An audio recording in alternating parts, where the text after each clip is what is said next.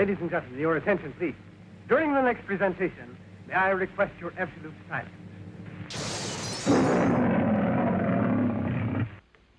Well, I thought my razor was dull until I heard his speech. And that reminds me of a story that's so dirty I'm ashamed to think of it myself.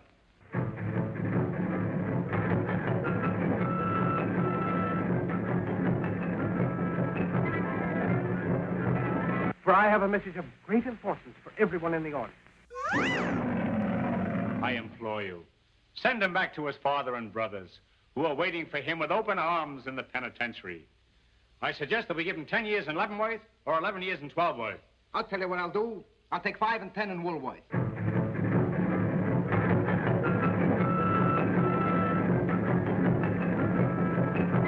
Now remember, please, absolute quiet.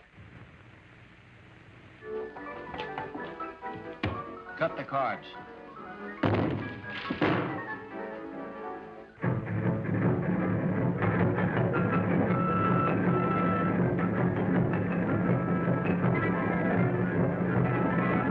Absolute quiet.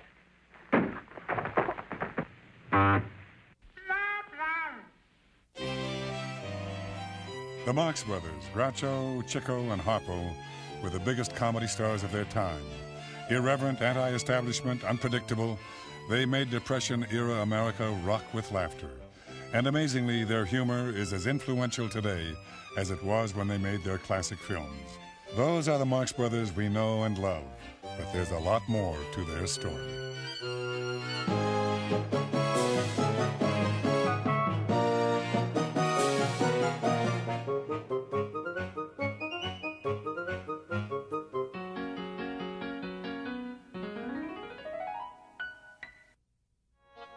It all began in 19th century Germany, where their maternal grandparents ran a traveling theatrical company.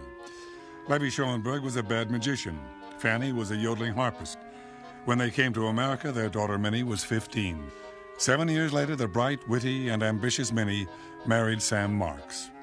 Frenchie, as everybody called him, was, by most accounts, a very nice man, a very good cook, but a very bad tailor. Frenchie and Minnie raised 5 boys, but what few know is that there was a 6th Marx brother. Chico was born after the firstborn died, and his name was Manfred. Because Chico came after that, Minnie was very attached and adored him. Leonard was born in 1887. As a boy, Chico learned to hustle money in pool halls, race tracks, and bars. 1 quart of scotch, 1 quart of rye. Okay, lady, I sent him right over.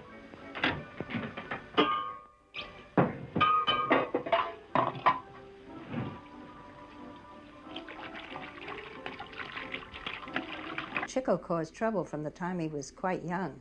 I mean, he got into gambling. He was a compulsive gambler by the time he was 12.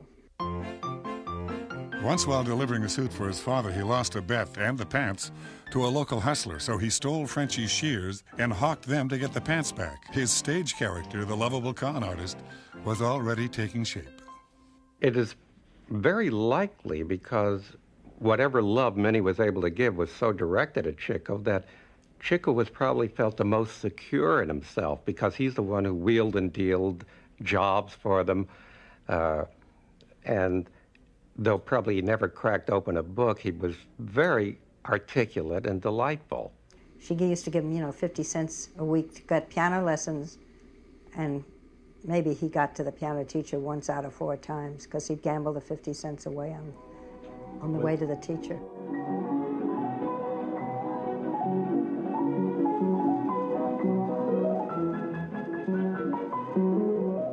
Nobody ever had played the piano like him before, and nobody's ever played it like him since.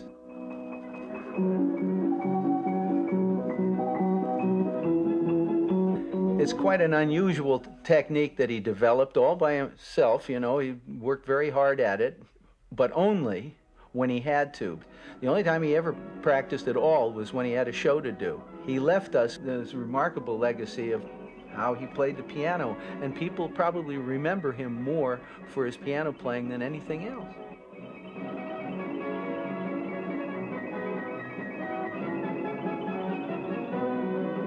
In 1888, Adolf was born. In the shadow of Chico's gregariousness, this child, who later changed his name to Arthur, and finally Harpo, became the good son. Every day he would come home from school, he'd go by the window and he'd see the man rolling the cigars. And as he rolled the cigars, he made this remarkably hideous-looking face. He couldn't help it. It was just a reaction. The man would go, and the cigar would be made. And Dad thought that was one of the best-looking men he had ever seen in his life. He developed the gookie. As a result, it became a part of his act. Having mastered the look, Harpo would pound on the window, do a gookie, and enrage the cigar maker. So began Harpo's not totally innocent challenging of authority figures. Hey, you're a wide guy, ain't you? Let go of that club. Give me that club, you hear? Did you see that badge? He taught himself how to play the harp. Having no resources to go out and get lessons, he learned on the job as playing accompaniment for the brothers. And they incorporated the harp into the act. Daddy was a great ragtime pianist, and he had fun at the piano, but Harpo was a really great musician, extraordinary harpist. In 1890, the famous trio was completed when Julius was born. Quiet and intellectually curious, he would frequently lock himself in the bathroom to read, stockpiling the lethal verbal arsenal that would be his trademark. Not that I care, but where is your husband? Why, he's dead. I'll bet he's just using that as an excuse. I was with him till the very end. No wonder he passed away. I held him in my arms and kissed him. Oh, I see. Then it was murder. Will you marry me? Did he leave you any money? Answer the second question first. Even as a boy, Julius was careful with money. Many would give him 5 pennies to buy bread. He would get a day-old loaf for 4 cents and squirrel away the rest. Groucho would always equate money with security. The 3 Marx brothers became 4 in 1892 when Milton was born, and 5 in 1901 when Herbert became the 5th Marx brother. Minnie's boys were raised in a poor immigrant neighborhood on the Upper East Side of New York at the turn of the century. Minnie's determination to see her son succeed was possibly reflective of feeling a failure in her own life and feeling that these boys had it. Driven by the ultimate stage mother, they would do anything to escape poverty. That willingness to do anything enabled them to survive the horrors of small-town vaudeville. The boys were doing so badly in school, except for Groucho, they were all playing hooky, that she decided to put them all into show business so they'd be in one place where she could keep an eye on them. They started as a family singing act. First it was the 3, then the 4 Nightingales. That's Groucho, looking just like Harpo with a gap-toothed smile. Many years later, Groucho remembered one of his first performances. And I walked out on the stage, and there were 60 musicians sitting out front, dressed in evening clothes. I'd never seen anybody dressed in evening clothes except my father when he got married. But here were all...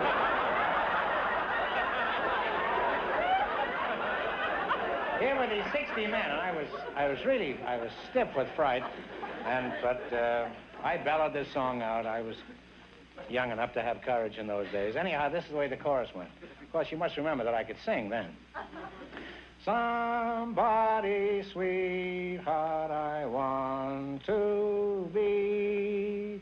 Somebody's heart beating all for me. Somebody's 2 arms around me when I feel blue. Somebody's sweetheart, and that means you. That was it.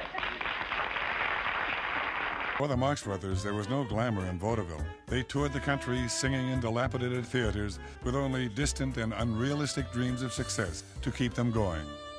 The face boy would sing, way down by the sad seaside, and then Gummer would sing, sat 2 lovers side by side, and Harpo would sing, first he sighed, and then she sighed, and then I'd sing. And then they both sighed side by side, and then we'd sing, Peasy Weezy, what's his name? Peasy Weezy, what's his name? Chico was in the same town that his brothers were in, And when he saw that they were playing, he bribed the guy in the pit who played the piano to let him stand in for him. And when his brothers saw him in the pit, they started throwing things at him, and he threw them back, and he joined the act. A major breakthrough for the brothers occurred in 1910 in, of all places, Nacogdoches, Texas. They would do a show and get on a train and move to the next town and do another show. What happened is, as they were in the middle of their song, and not a very good song at that, a man runs in and says, "Runaway mule, runaway mule." And the audience raced out to see a runaway mule. So Groucho was just furious. When the audience finally filed back in, he made comments like, "Nacogdoches is full of roaches." I think that was the kind of thing that they were saying. But the people thought it was funny. And then apparently Dad decided on the spur of the moment to dive under a rug that was on the stage and go across the stage under the rug. And Chico ran over and started shooting the piano keys, and they became a comedy act as a result of this. Now listen, you're making a big mistake. These fellas are very clever. They're funny fellas. And I've got a play that I've written that I'd like to explain to you. I'd like to read this manuscript for you. It's a wonderful play, and these fellas would fit in it. Now, if you just come over and sit down with me for a minute, I'll explain the whole thing to you. Fun in High School featured Groucho as the stern professor, a role he would reprise 20 years later in Horse Feathers. Now then, baboons, what is a corpuscle? That's easy. First as a captain, then as a lieutenant, then as a corporal. That's fine. Why don't you bore a hole in yourself and let the sap run out? The brothers were an on-stage force, but it was an act of desperation by Minnie that gave them the push they needed. In 1914, she had the audacity to buy a full-page ad in the trade magazine Variety. She brazenly guaranteed that the Marx Brothers would boost the box office or perform for free. It worked, and from that point on, they were booked solid on the top vaudeville circuits. She took the name of Minnie Palmer, and she became an agent. And when Daddy joined the act, one of the things he discovered was that in order to sell some of her acts, she'd sell the Marx Brothers cheaper.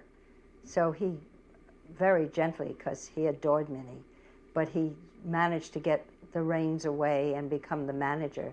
And he stayed their manager until the very end. I'm sincerely proud to greet you and thank you very much for coming here. Chico, I've been a fan of yours, may I say this, since I was about this high when I saw you in Duck Soup. Are you really brothers? Well, as far as I know. You know, a lot of people ask me, are we really brothers, and can Harpo talk, and how did you get your name? Is he going to make any more pictures? You know, Harpo can really talk. If you don't think he can talk, just play golf with him and let him miss a putt that big. You'll hear him talk. How we got our names is a very interesting thing. One night, the Marx Brothers were involved in a backstage game of stud poker, and a comedian named Art Fisher was dealing. And he dealt a card to Leonard, and he stopped and he said, "Wait a moment, you're always chasing the chicks, so we're going to call you Chico." Chico's name came because in those days, a fellow who chased girls was called a chicken chaser. I got my name when I was about 15 years of age. I used to chase the chickens. I still chase them, but I don't catch them anymore. And I'm just waiting for a rainy day. I'm good in the mud. And a 6 he put down for Julius, who he decided to call Groucho. We used to wear a little bag that goes around the neck, was called a grouch bag. In this bag, we would keep our pennies, our marbles, piece of candy. You wore a little grouch bag around your neck with some money in it, and you never took it off. When you slept, and you never took it off. And that was maybe part of the name Groucho. And I got my name from that cartoon strip. My own theory was that he really was going by his disposition. That's mean. He wasn't always grouchy, but he was grouchy a lot. Well, Harpo got his name because, obviously, he played the harp. When they were on the farm, Zeppo, who was about 14, was sitting on a fence when Daddy was walking down the road. And when he saw Daddy, he went, "Hi there, Zeke." And Dad said, "Hi there, Zep." And it stuck. And Zeppo was born when the first Zeppelin came over to America. That's how he got his name. There was a freak, apparently, with Ringling Brothers Circus, and the freak's name was Zippo. For some strange reason, the brothers decided to call him Zippo, and he hated that. His name was Herbert, but he had only that choice other than Zippo, so he changed it to Zeppo. And Gummo wore thick-soled shoes, gum shoes, and they called him Gummo because of the shoes, because you could never hear him coming. It would be another 10 years before those nicknames became known to the public, but whatever you called them, the Marx Brothers finally made it to the top. In 1915, they played America's premier vaudeville theater, the Palace.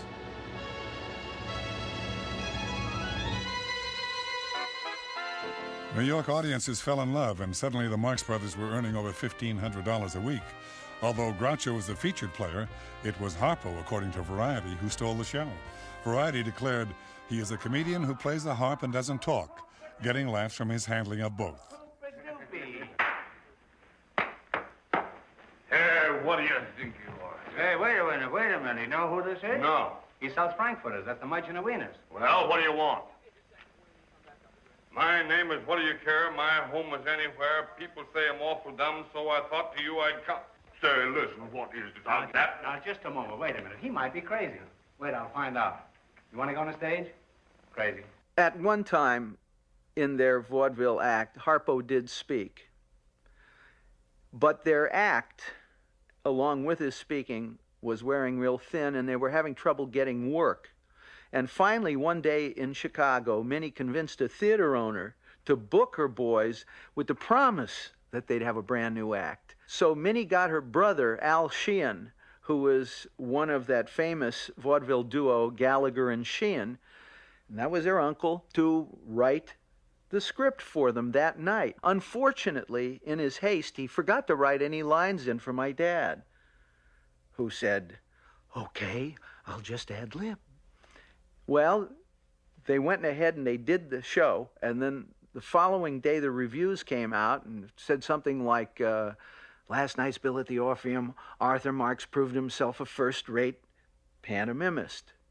However, his reputation as a comedian was rudely shattered every time he opened his mouth to speak. And from that time on, he never spoke another word on stage, just used the horn and the whistle.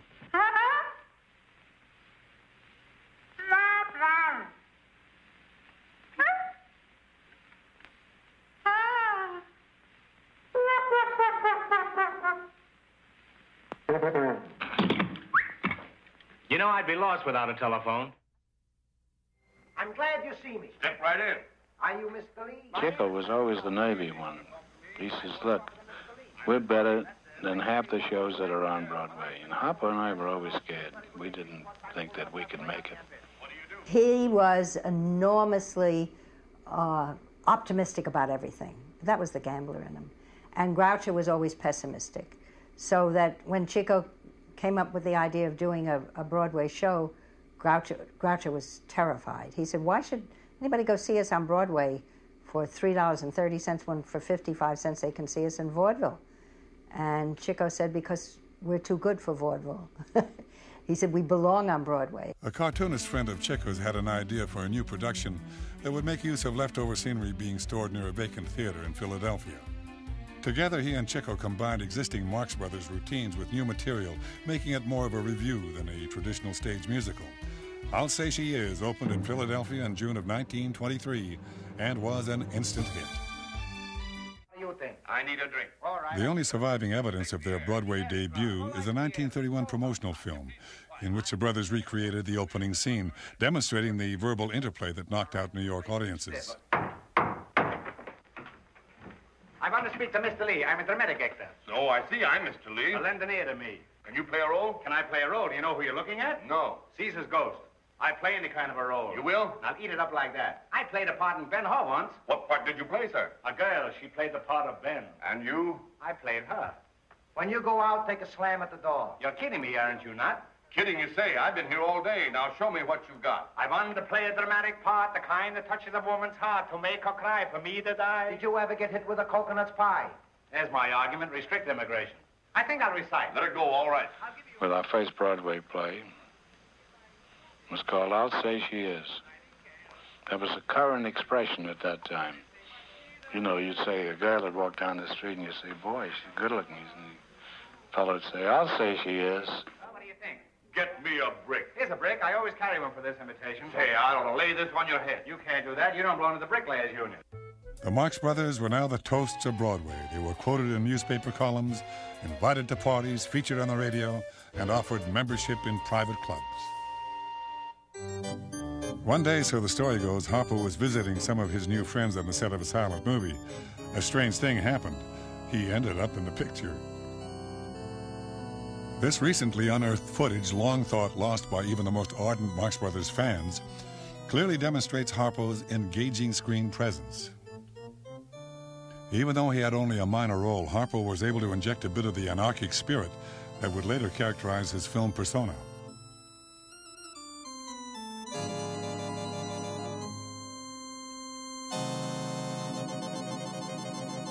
You Sure You Can't Move. Hardly brilliant dialogue, but it is notable as the only time in his screen career that Harpo spoke on camera.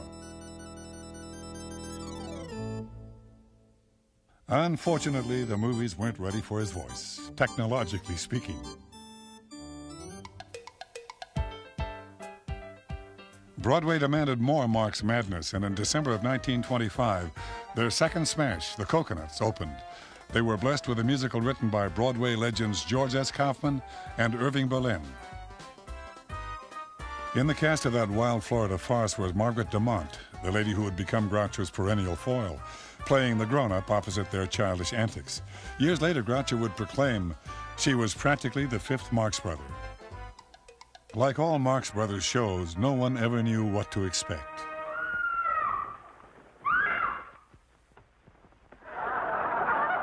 For example, one night Harpo asked one of the chorus girls to run across the stage in the middle of Groucho's love scene with Dumont. The audience roared and the gag stayed. After Broadway, they took the Coconuts on the road, touring until early 1928. But by the time they returned to the Great White Way for Animal Crackers, their third straight hit, show business had been revolutionized. With talking movies the latest rage, Paramount, like all studios, was desperate to sign performers who could move and speak at the same time. They snapped up the Marx Brothers.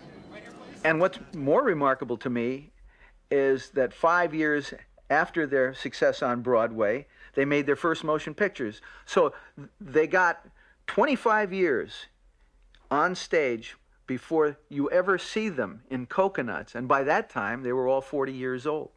In the spring of 1929, the Marxes made a talkie version of the Coconuts during the day and performed in the stage production of Animal Crackers at night. Their career couldn't be going any better.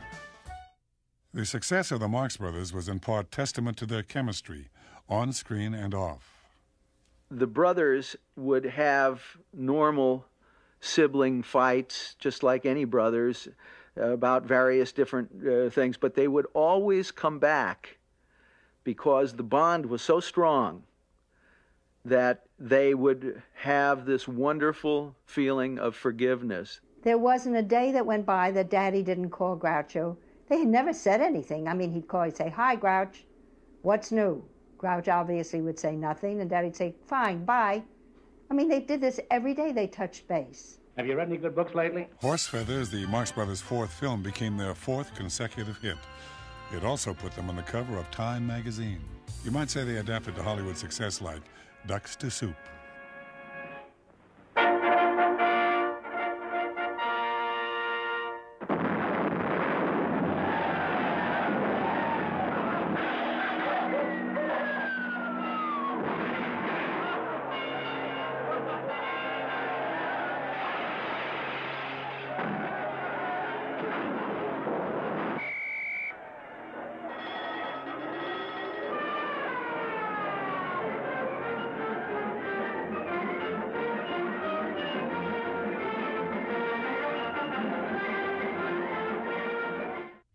Fascism was on the rise in Europe, and Duck Soup was filled with satirical jabs at bombastic dictators and their macho warmongering. It was probably the wildest of all their films, and in retrospect, the one that most endeared them to the 60s anti-war generation. Nonetheless, it was not the hit Paramount expected. Just as laughs are the specialty of Harpo, Chico, and Groucho Marx. Seen Grauman in the famous forecourt of Grauman's Chinese Theater when the comedy clan gathered to be footprinted. So despite their immortalization in the cement outside Grauman's Chinese Theater, Paramount decided not to renew their contract.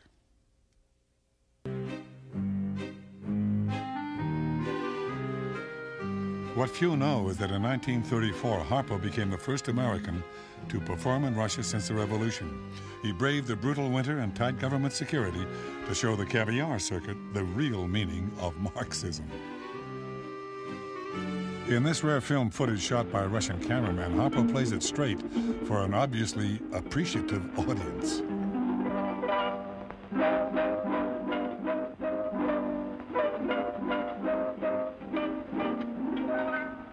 When the Goodwill tour was over, the U.S. ambassador to Moscow enlisted Harpo as a diplomatic courier. He never did learn what secrets were in the envelope strapped to his leg. But in those days when the storm clouds of war were brewing, he was willing to risk his life to help his country.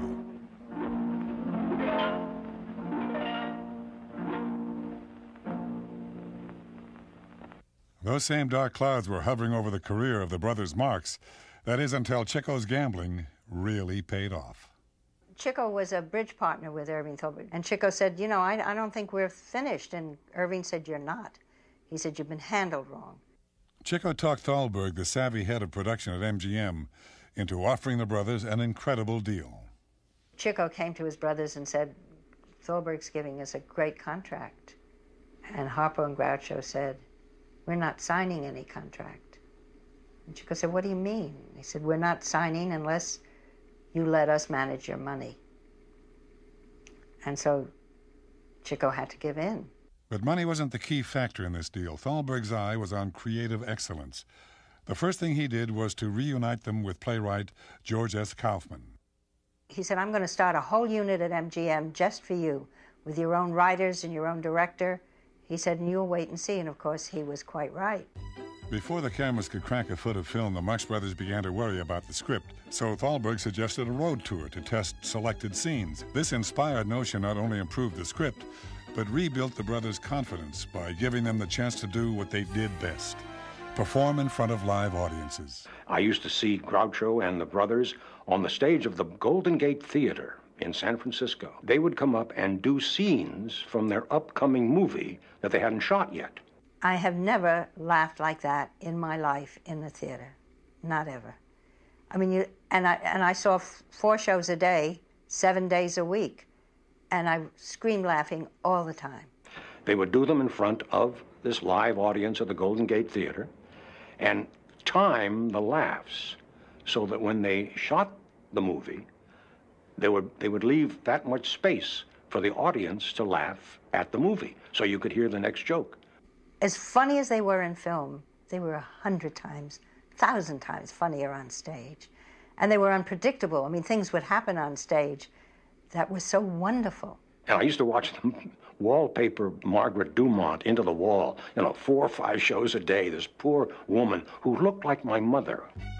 During the tour, the famous stateroom scene was almost dropped because it wasn't getting any laughs. Then one night, they threw out the script and Marxist anarchy ruled the stage once more. The results turned a weak scene into a cinema classic. On the 2nd or 3rd day, I thought to myself, gee, the second show, there's nobody in the audience except a few drunks, guys in overcoats, and a few ladies of the evening. I'll go and get my hair done.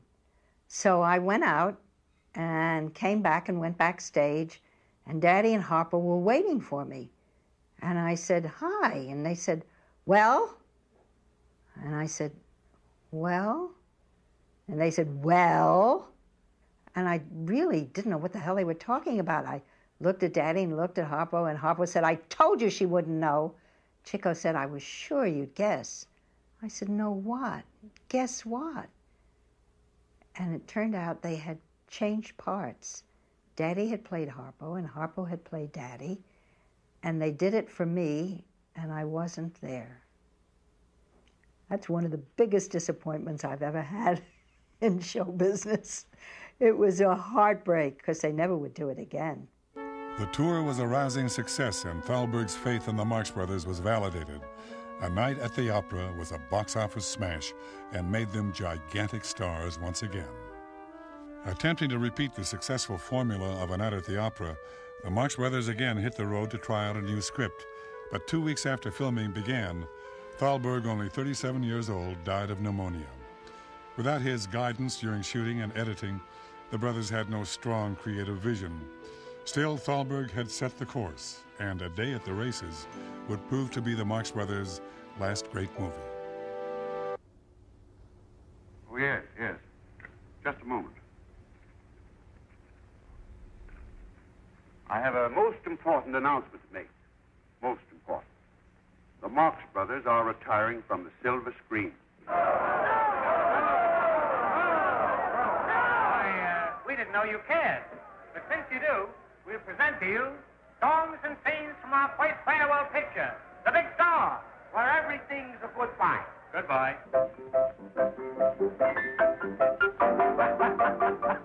Groucho, Chico, and Harpo were now in their 50s. Their last 3 films were mediocre at best, and MGM no longer wanted them. For that matter, neither did any other studio in town. The brothers, Chico aside, had no financial need to work, so they decided to retire. That's the fine. Let there be wine. And women. And the song. And women. And caviar. And women.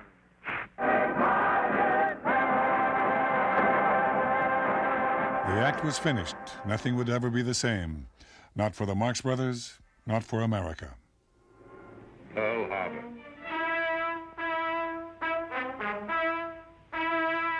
The brunt of the cowardly blow struck at Pearl Harbor was borne by the Army and Navy.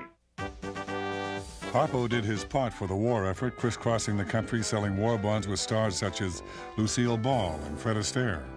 I think I enjoyed Groucho the most when we did the Victory Caravan back in 1942, when we were selling bonds across the country in about 25, 26 cities. And it was amazing. The train stopped in Washington, which was our first stop, and they had a tremendous crowd cheering everybody that got off the train. And when Groucho got off, nobody recognized him because he didn't have his mustache or cigar. So he just climbed down the other end of the car, put on his mustache, put the cigar in his mouth, got down on the crouch, got off, and got a tremendous hand.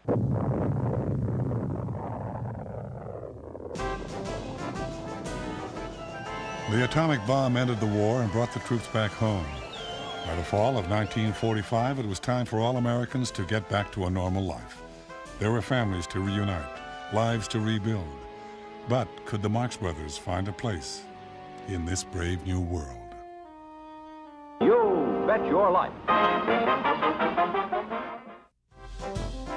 With the end of World War II came a new explosion of energy and optimism.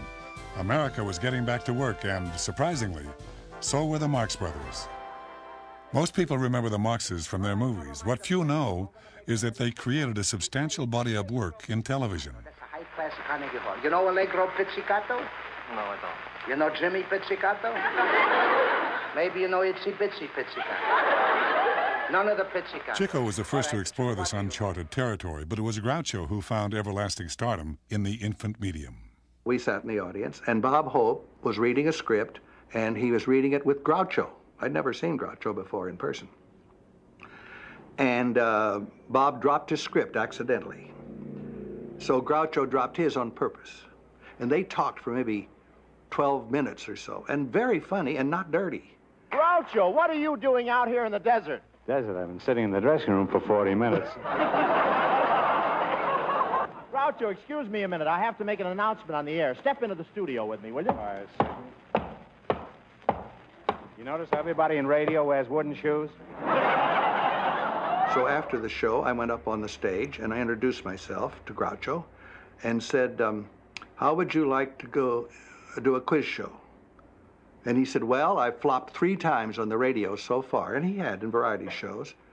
And I'll compete with refrigerators. I'll do anything you want. He says, I would like to do a radio show, but I'll be damned if I do a quiz show. That's for idiots. Thank you, thank you. This is Groucho Marx. Well, here I am, stepping in over my head again. Folks, this is just as new to me as it is to you. I've never done one of these shows before, but we've got several couples up here on the stage, a lot of people in the seats out front, and the doors are locked, so I've got to go through with it. Besides, somebody might win $1,000 cash at any moment. All I know is it can't be me. You Bet Your Life started on radio in October of 1947 with a format reminiscent of a dozen other quiz shows. But in its second season, it became the sleeper hit of the year and won for Groucho radio's highest honor, the Peabody Award for Best Entertainer. He saw all his friends succeeding, Jack Benny and this and that, and he couldn't. And it really upset him. So when he finally did it himself, it made him extremely happy. This I know. The show switched from ABC to CBS just as television was on the way in. But could Groucho make the transition to TV? All right. Okay. Ladies and gentlemen, the secret word tonight is name. N-A-M-E. Really? You bet your life. And here's that sterling Elgin American, the one, the only... What a ridiculous name. Oh, that's me, Groucho Marx.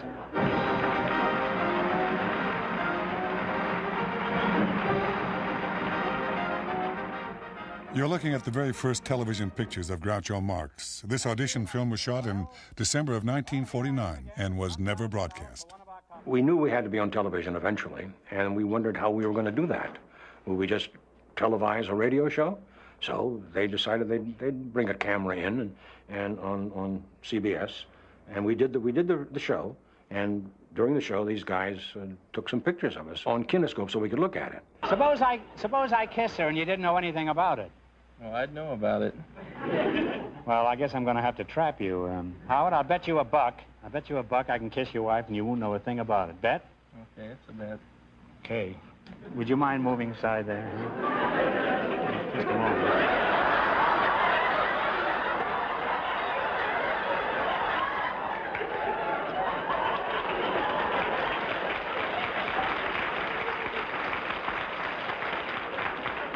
Well, you saw me kiss her, didn't you? That's right. I lose. Here's your $1, huh? Oh, that isn't my wife.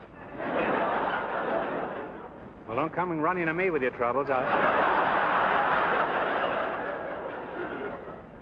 Are you married?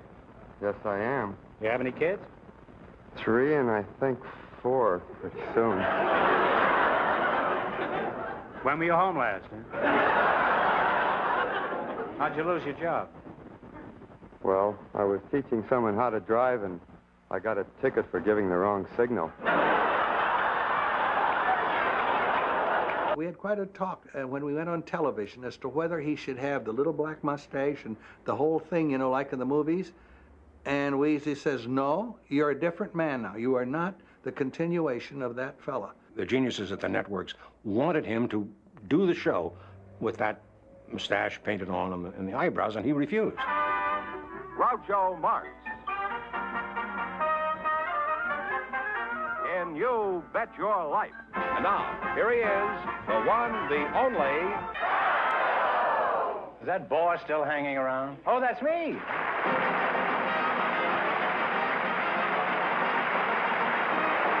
If any of them say the secret word, the duck will come down and pay him $100. The word tonight is pépin. That's the way you pronounce it in French. Oh. Pépin. Bob Dwan, who later became the director of the Groucho Show and had been my boss in San Francisco, said, I didn't know you were in town, George. I'm doing an audition, and I'd like you to come down. This show may never make it. It's with Groucho. We didn't know there was going to be any great chemistry. I mean, we didn't be able to think, oh, boy, there's a guy that's going to have the chemistry with Groucho. You may fire when ready. All right. You have to ask me. Okay, what do you want me to say? Go ahead. Go ahead, George. That's some ad-lib, eh? But you see, he's so dignified and straight. It's just right for Groucho. And he went to college, and Groucho didn't, and it was a great luck. That's what it was. All right, you ready?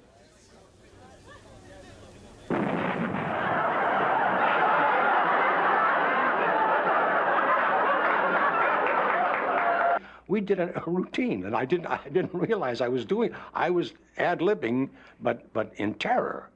I've been getting a lot of mail recently from people saying that I don't like you and that I ride you on the show and everything. And you know that isn't true, George. You know I love you. I didn't know that much, huh? No.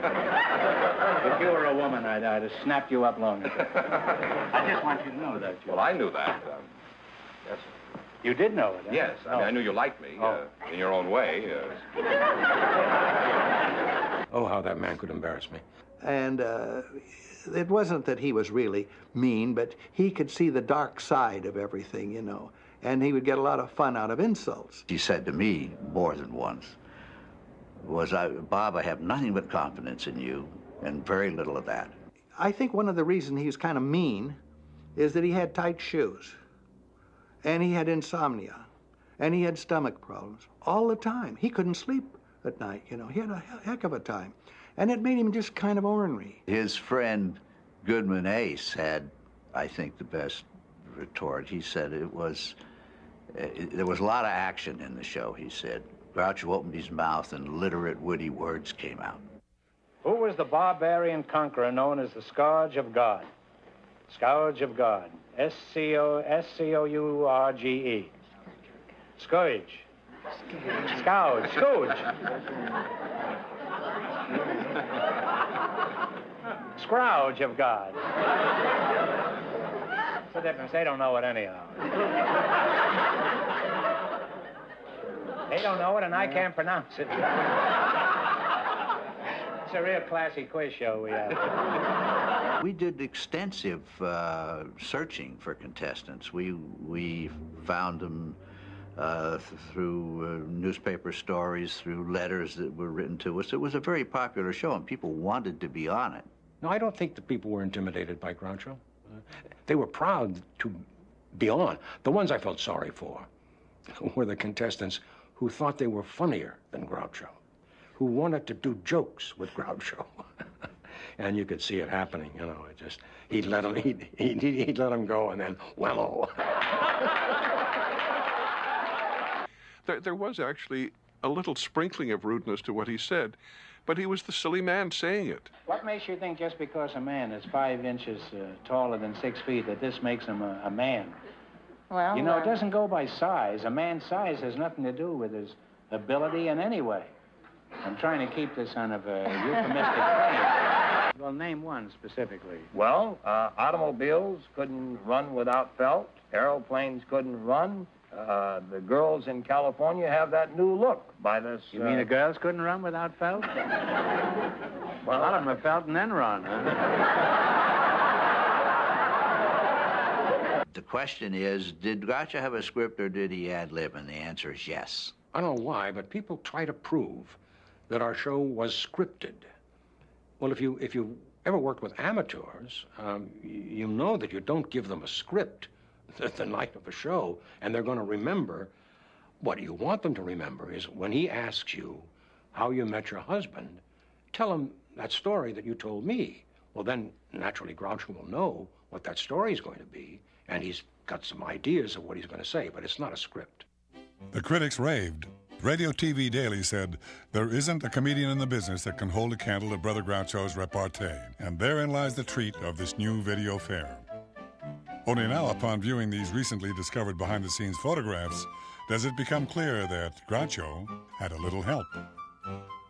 We're on film, and sometimes Groucho would get off on a tangent that we knew we would ever use on the show. And we're eating up this film, this 35-millimeter film. So they figured they had to have some way to get a message to him out on the stage. And so what we got, I remembered, was I'd seen him in bowling alleys, you know, which is essentially an overhead projector, which you find in every classroom nowadays.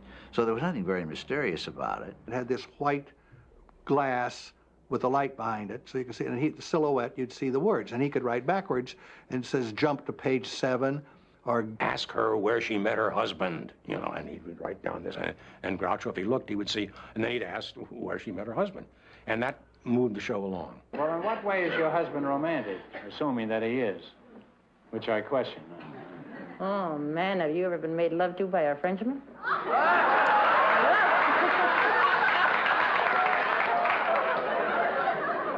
Not that I can recall.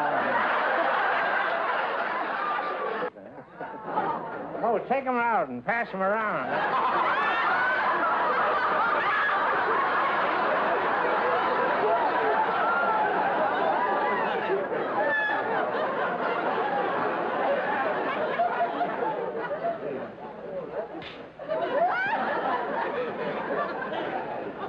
You went to college for that, huh? Let's keep it this way now, nice and quiet and subdued, huh? All right.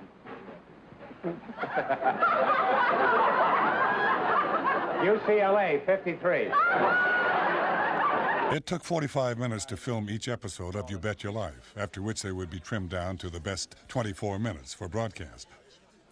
Most of the material that was left on the cutting room floor belonged there, but every so often, a special moment was saved on the editor's outtake reel.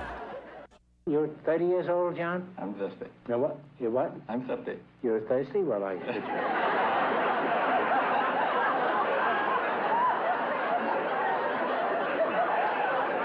Thank you very much. Would you like this?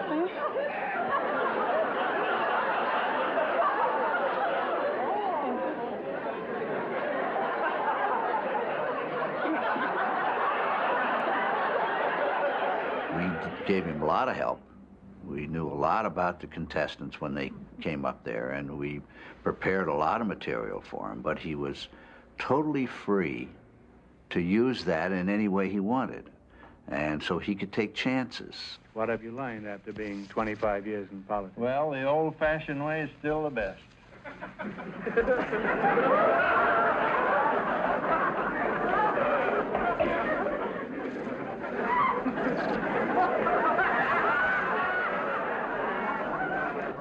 I must have some reputation, you know. There isn't anything anybody can say to me anymore that doesn't evoke some kind of a dirty laugh from the audience. What do you mean by the old-fashioned way? Well, just... And if they didn't work, he knew they would be cut out. He'd turn around to me and say, Clip, clip, clip, here we go again. And it was gone. Well, now, suppose you became a famous actress and then you met somebody you liked and got married. Would you be willing to quit acting and be a housewife and a mother? Well, I think if you keep your feet on the ground, you can combine both. That's what I would like to do. Well, if you keep your feet on the ground, you'll never be a mother.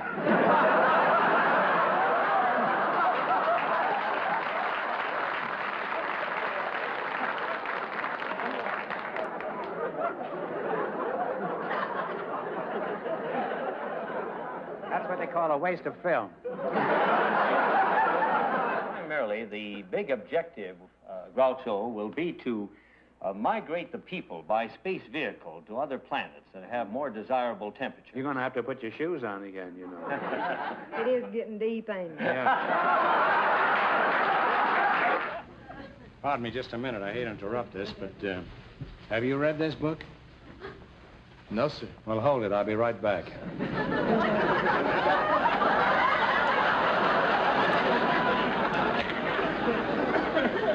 Now that we've all seen action, let's have a little action on the show. Before we go on, may I make an announcement here? Well, you may. I don't approve of it. You can go ahead and make Well, it. this is a serious announcement for a doctor in our audience. There's nothing wrong with anybody here at the show. Hell there isn't. Dr. Hoyt, one of the Dr. patrons... Hoyt, that's a fine name for a doctor, Dr. Hoyt. Has a call for you, sir. Doctor, why don't you pay your bills and they won't be badgering you in the middle of a performance? Oh, you're terrible. Yes, that's right. I'm not only terrible, but revolting. Welcome, welcome to the DeSoto Plymouth Dealers.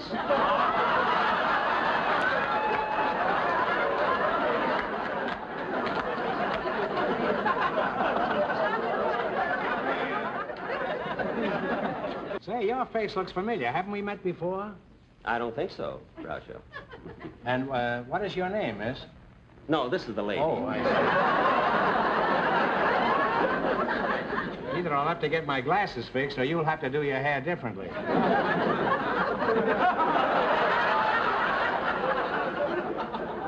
What is your name, sir? Forsythe. Ronald Forsythe. Ronald, huh? It was Rodney during rehearsal.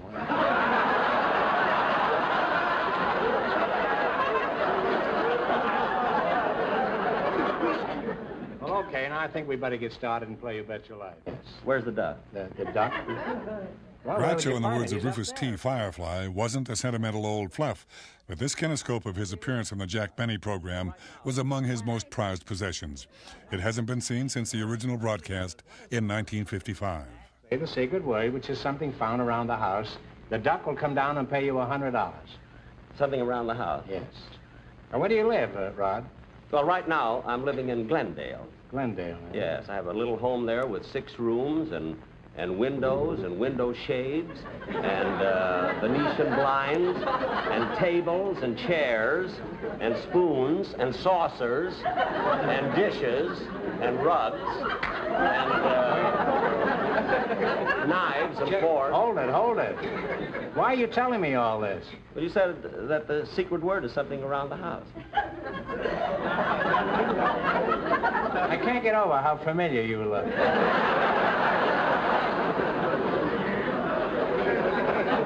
Is the violin you play a Stradivarius? Oh, no. You see, you have to be rich to be able to have a Stradivarius. See, I'm poor.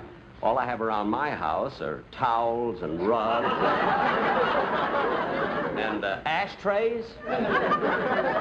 Look, enough of that already. Now, Rodney, you say you don't have a Stradivarius? No, sir. You know, I heard that a lot of imitation Strads have been made and sold.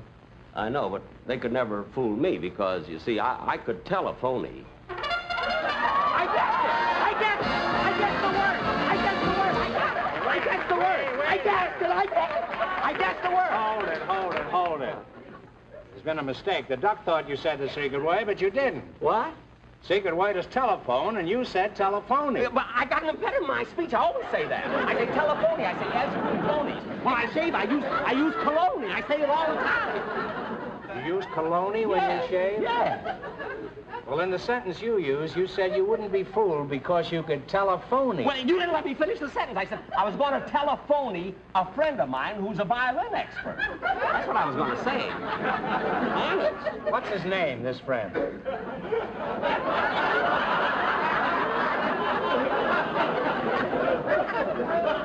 You've got a friend. Well, okay, they say the customer's all right, but I don't know how that applies to you. You sound like the type who's never been a customer. I don't care. Just let me at this duck.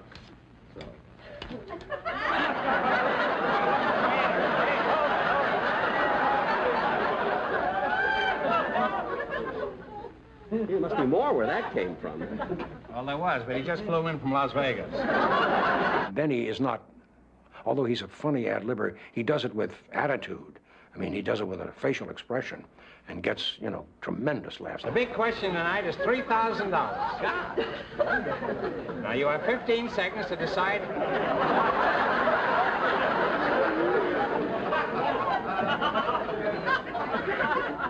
You have 15 seconds to decide on a single answer between you. Think carefully, and please no help in the audience. Are you ready? Yes.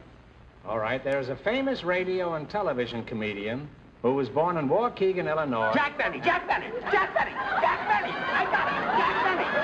I know it, Jack Benny. Wait a minute. We know it's Jack Benny, Mr. Forsythe, but that's not the question.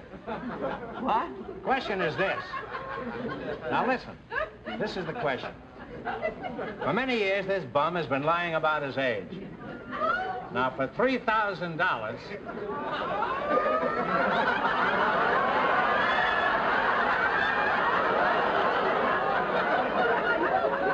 $3,000, can you tell me how old he really is?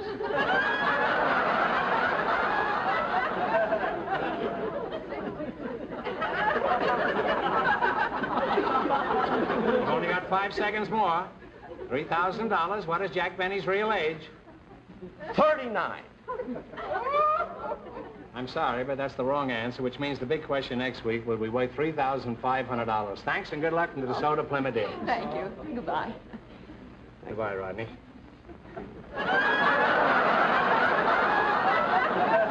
So anybody that can give away as much money as you do and still tell jokes deserves something. Jack, that's an unfortunate subject, but since you did bring it up, yeah. When do I get paid? How about money? Well, Groucho, I wouldn't worry about that because you will get a check tomorrow morning. Now, how about paying me in cash? Why? What's wrong with my check? Well, I can tell a phony, too. Good night.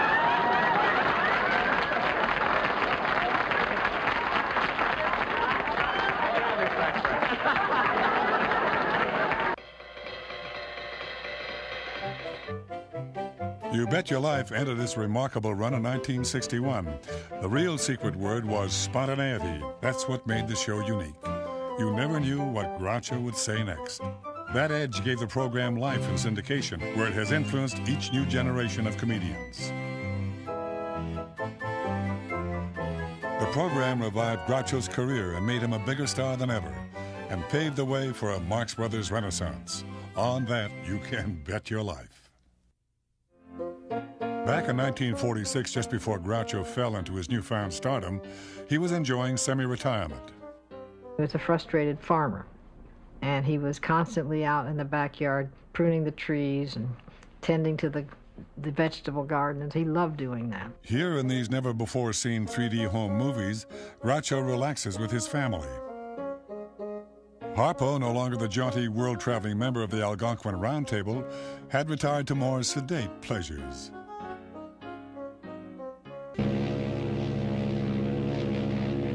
While Groucho was busy revolutionizing the quiz show, Chico took his act overseas.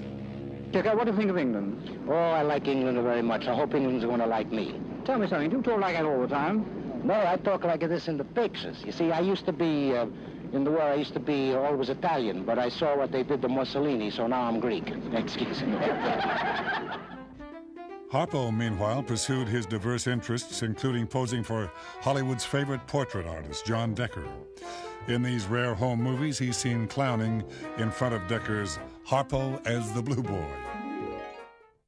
My father would sometimes be listening to the radio, and they had a show in Palm Springs where people would come on about lost animals, lost pets, that they had found animals, and my father would generally answer the radio ad and bring that animal home.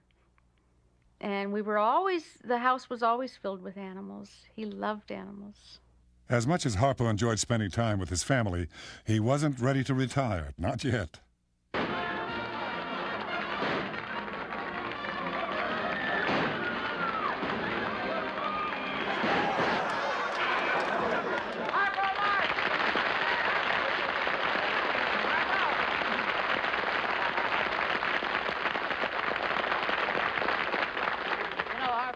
Sooner or later, somebody out of the audience would start shooting back at us. You know that. I believe that my dad was apprehensive every time he walked out on the stage. Oh, you want me to do a different type show, is that it? Huh? Well, maybe I better humor this kid. Let's walk on back into my office. Will you come back here, huh? Come on back. Here we are. Oh, you like that, huh? He was very nervous that night, because in those days, it was live television and you only had one shot at it. This was no editing. And he recognized that, and this was not rehearsed heavily to the point where it would be smooth. And he knew that. A windshield wiper.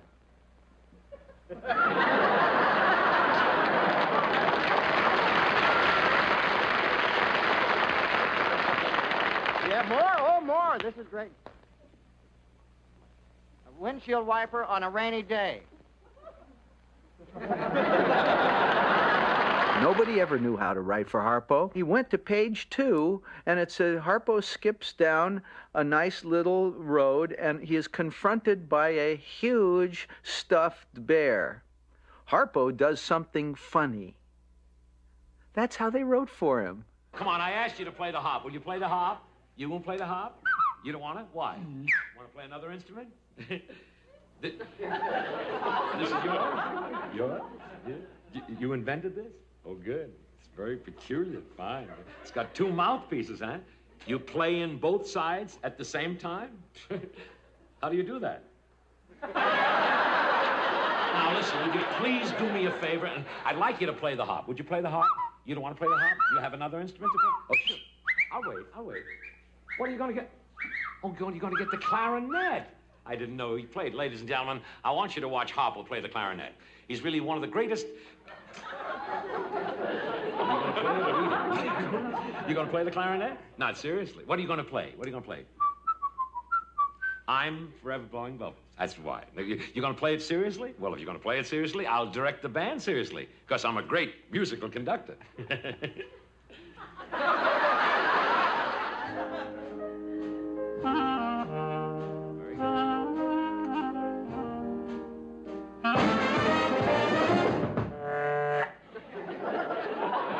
What's the trouble?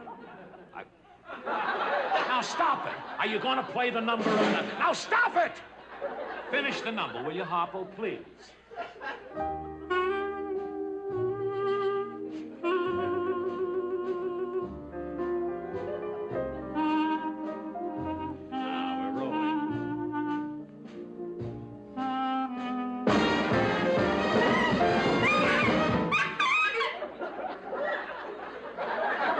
What's the trouble? What's the trouble? Don't you want me to play? Don't you want me to direct it? You want another director?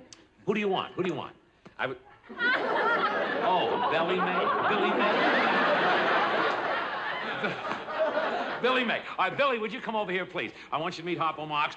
Have you got a suggestion? Can you help us? Can you help us? Yes, I have a great suggestion, Milton. What? He plays, yeah. I direct, yeah. and you sing. I thought you'd never call on me. I'm a great singer. I'm a sensational singer. I'm forever blowing bubbles, pretty bubbles in. Oh, they're so high. You really loaded it, didn't you? And just like my dreams, they fade, and I'll take it now.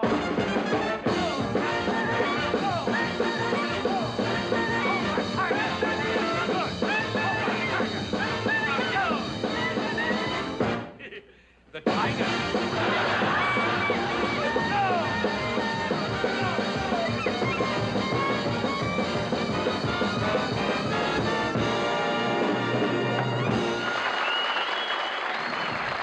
We always felt that the roles outside of Harpo were the most difficult to play. In another dramatic role,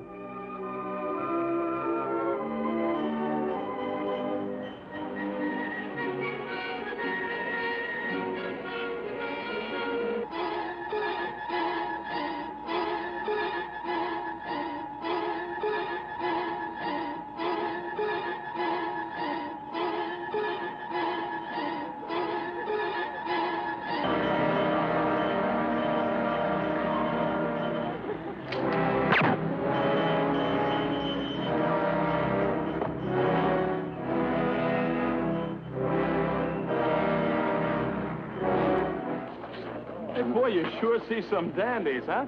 I'm not trying to run. Well, look, I didn't take any course in mind reading at the police academy. Let's go, huh? Come on. Hey, wait a minute. For Pete's sake, what do you want? Except for those occasional guest spots, Harpo spent his time in Palm Springs playing golf and being a good father and husband. So, to make it simplified, we moved down here.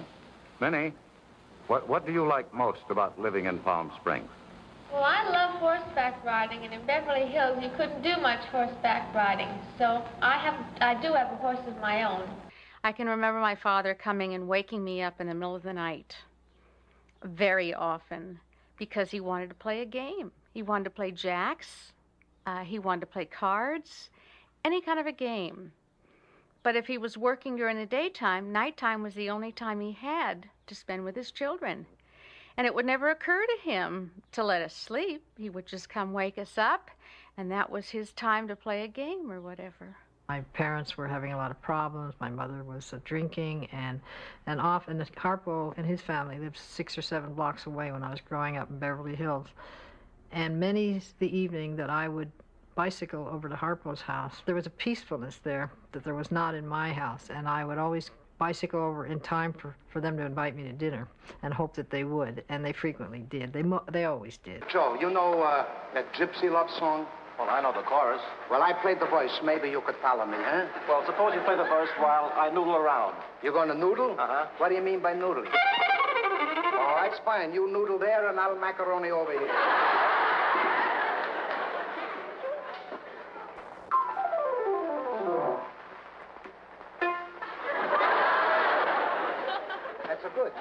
Now we tried the chorus, but the chorus we played pianissimo. You know what pianissimo is, Joe? Oh, How long you study music? oh, about 15 years. You know, 2 more years you could have been a plumber? This is my family album. And this is my brother Harpo. He's always chasing the girls. But no more, now he's a telling the girls about creamy prom. Because prom home permanent is awaiting cream. Leaves your hair soft. You get a creamy prom. Right, Harpo? He was a combination of a will-o'-the-wisp and Peter Pan, and to a little girl, he was magic.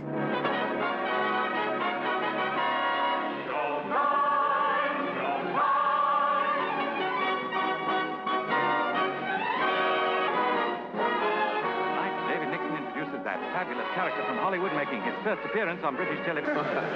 Chico, can I ask the obvious question? You're going to play the piano for us, aren't you? Yes, but I'm a little busy right now. Backstage. What do you mean, backstage? No. What, here? Yeah. Can you get one for me? I got it. Oh, thank you. When my Uncle Chico would sit with me at the piano, sometimes he would help me on the pieces that I was supposed to be playing, because my mother was always sitting and listening from the other room. But he would always entertain me because he had a style all his own. I was more entertained by his piano playing than what I was supposed to be doing.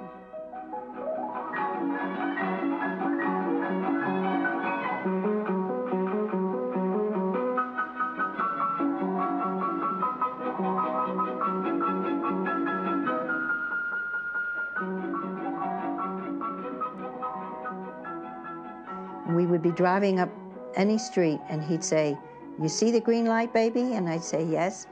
He said, "Daddy bets you that it'll turn red before you can count 10.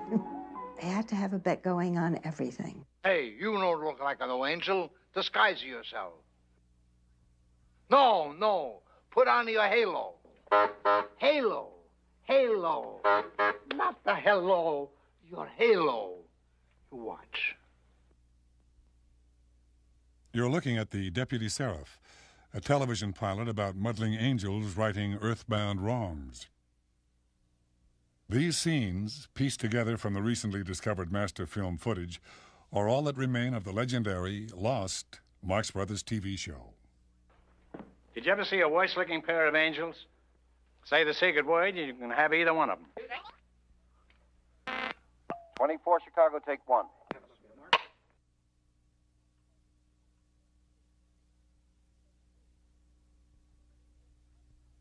Baker, take 3. Hey, pipe it down. Here comes the chief. 1. Action. It's easy. Now, don't be scared.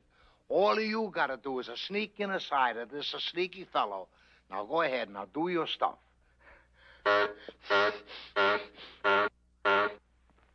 Fine pair of bunglers, a jealous woman. She'll get even with him. She'll marry him. I'll have to take charge here. Phone, please. I wonder how they do that. Hello? 3. Take 4. Take 4. Give me the full treatment on the dialect now and really punch it. Go. He's a piano player. I'm a piano player. I fix him. Start again and say, look. Oh. Look, he's a piano player. I'm a piano player. I fix him. Freeze! Let's go into action. Where's he going? Where is he? That's good. Step out. Walk. Phone, please. I must find out how they do that. Roger. Chico. I'll take the easy way. Phone, please. Extraordinary. 2. It was the first time all three brothers had worked together in nearly a decade, but it wasn't a happy experience. Throughout the filming, Chico frustrated everyone with his inability to remember lines.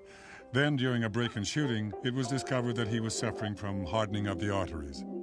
No insurance company would underwrite the rigorous schedule of a weekly series, so production was shut down, and The Deputy Seraph was never completed. Hey! And he was beginning to get very ill at that time, and it was hard from then on. Despite his illness, Chico kept working.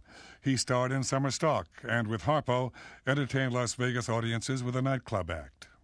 I had just split from my husband and was having a hard time financially, and I was talking to Daddy about it, and he said, gee, he said, I wish I were Groucho so I could help you. And I said, and I'm so glad I said it, I said, I wouldn't trade you in for any of my uncles. I said, you're the best in the world. I've been always so happy that I said that to him. Anyway, he was getting sicker and sicker, and we knew it was only a matter of time. And he had a near brush. I mean, my mother had me fly out because we thought he was dying, but he recovered from that attack. Well, they'd lived through so many near deaths with Daddy that I think when he finally died, they just were sort of relieved because he was very, very ill. So when that happens, it's kind of a relief. Jimmy Durante at the funeral looked awful. And I heard him say, it's the end of it. There'll be no more Marx Brothers.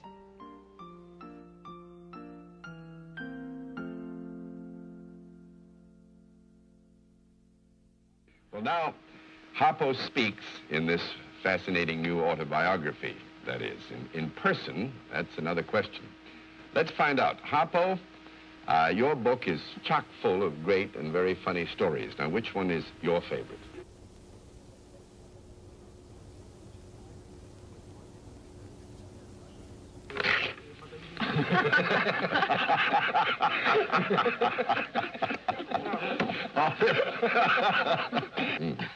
All right, when Groucho and Gummo saw what was going on, they started whooping too. We heaved...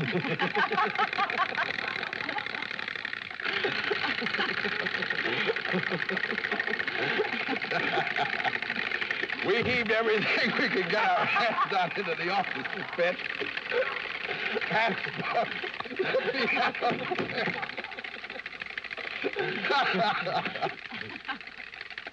the piano player surrendered. I think it was to Stonewall Jackson. I don't remember much about the rest of the performance. It can't be that cold in here.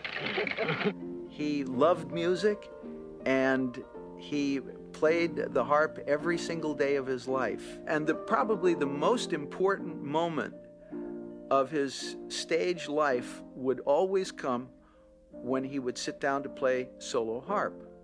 And that's when you saw Harpo transform himself into the serious Arthur Marx. And all of a sudden he would be at one with the harp. In the late 30s, Salvador Dali, the great surrealist painter, dubbed the Marx Brothers as being the great surrealist act. He gave my dad a harp that had strings of barbed wire, and it was wrapped in cellophane, and there was spoons and knives and forks glued to the entire frame. During one of my dad's many semi-retirements, Gummo came to him with a deal. It was to do 4 one-minute commercials for Labatt's beer. Harpo, what would you like most in all the world right now? No, not that, not that. Imagine it's hot. The sun's beating down on you. Imagine you're in the middle of a burning desert, 100 miles from the nearest oasis. You haven't had a drink of water in 3 days. Now, what do you want most in all the world? Harpo, didn't anyone tell you this is a beer commercial? That's right, you've got it. Labatt's Pilsner Lager Beer. They were the most surrealistic commercials I've ever seen in my life. Harpo, imagine we're lost, drifting in the middle of the Pacific, surrounded by man-eating sharks. No food, no water, no hope. Then suddenly we sight land. We're rescued. saved from a fate worse than death. Now, what's the first thing you'd ask for? My dad jumped at it because he was able to make some money, and it would be just one day of shooting. Round one, you moved into the center of the ring. You sized him up. Then you hit him. You changed your tactics. You're trying to confuse him. You're laughing at him, trying to make him mad. What happened? Ooh, don't tell me. He got mad. Never mind, Harpo. You'll do better in the next round.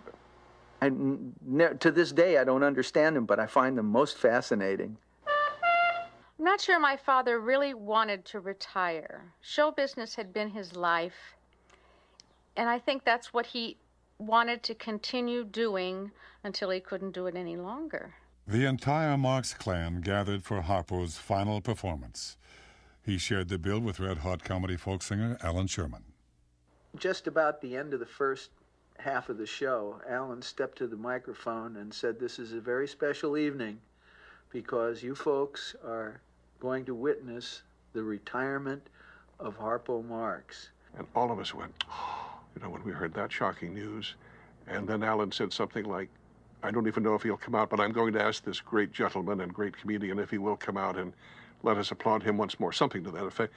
Well, Harpo came out, and he got a standing ovation again, first of all, because we did love him, and secondly, we thought we'll never see him again. And then remember, Dad got up and made a speech for the first time, spoke in public. It was a very interesting feeling because here is a man who was silent all his life and making people laugh, and now he was speaking and everybody was silent. And then a chuckle originally built to a roar of laughter over the next 6 or 7 minutes, because once he started to speak, you couldn't shut him up. Here is Harpo really at work.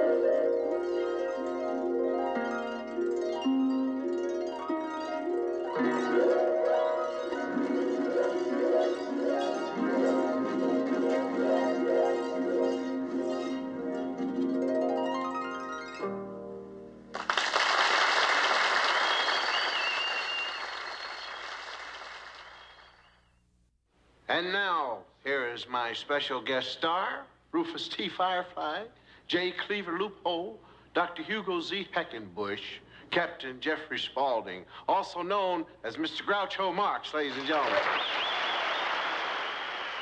In 1973, when he was almost 83, Groucho made his last great variety show appearance. Proving that the master's wit was as sharp as ever, Groucho traded quips with one of comedy's biggest stars. Oh, it's you. Yes, how are you, Doctor? Fine. Nice to see you. Yeah. You look, have a sit down. Oh, I'll be glad to. How have you been? I've just been fine. Well, what are we going to do now? I don't know, but I'm just tickled to have you here, and words cannot express how thrilled I am to have you on the show. Well, a little money wouldn't hurt either. All right, now. You smoke cigars, I see, yeah? Yeah, I like them. Good ones? Yeah, well, it just mostly comes from the first time I saw you, and I figured, gee whiz, you know, I would like to smoke cigars. Well, you know, it's a handy thing to have for a comedian, assuming you are a comedian.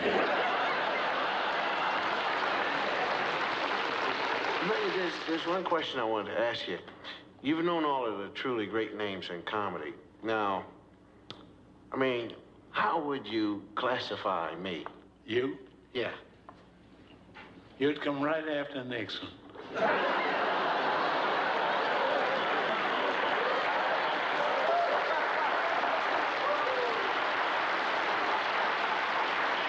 And so would I if I had a chance.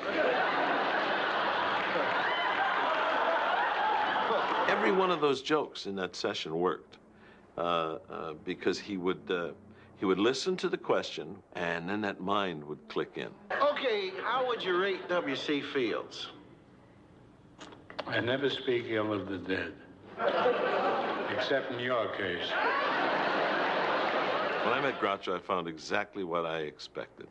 A cantankerous, ornery, salty, amusing, amazing man who took nothing seriously. Do you believe in life after death? I have serious doubts about life before death. The way we're going now. I believe in death during life, and so does everyone watching this show. Do you have any unfulfilled wish?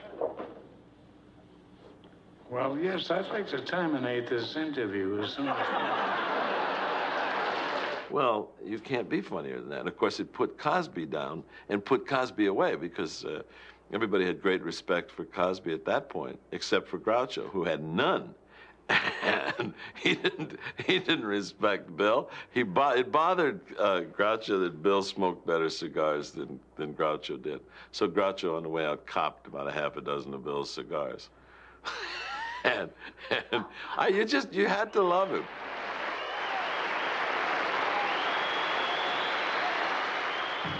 In 1974, Groucho was presented with an honorary Oscar for his contribution to film. He began this final moment in the spotlight by taking a bow for all the Marx Brothers. Hello, I must be going. I cannot stay. I came to say I must be going. I'm glad I came, but just the same, I must be going. I'll stay a week or two. I'll stay the summer through. But I am telling you, I must be at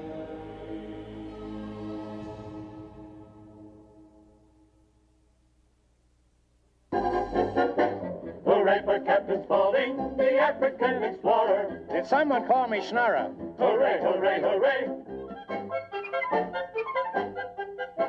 He went into the jungle. Much has been said and written about the style and substance of the Marx Brothers comedy.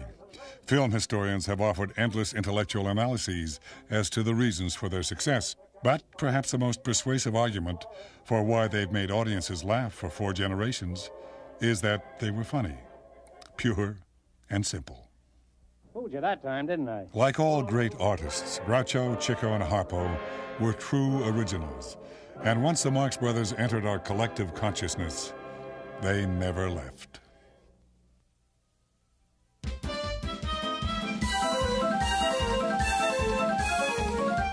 And now, once again, I'd like to bring out my guest, just for a bow, Groucho Marx.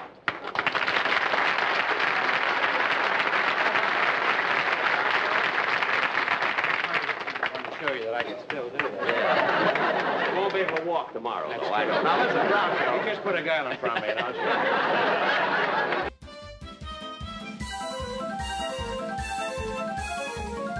you. Good thing you got friends at City Hall. Go like that, see? And I go like that. Come on.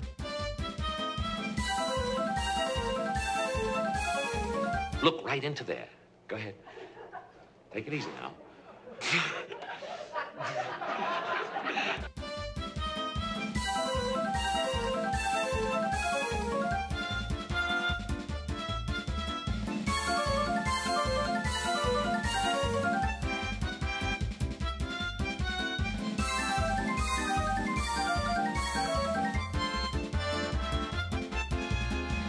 Ist das nicht ein Schnitzelbank? Ja, das ist ein Schnitzelbank. Ist das nicht ein kurz und lang? Ja, das ist kurz und lang Schnitzelbank. Ei, du schönes, oh, du schönes, Schnitzelbank.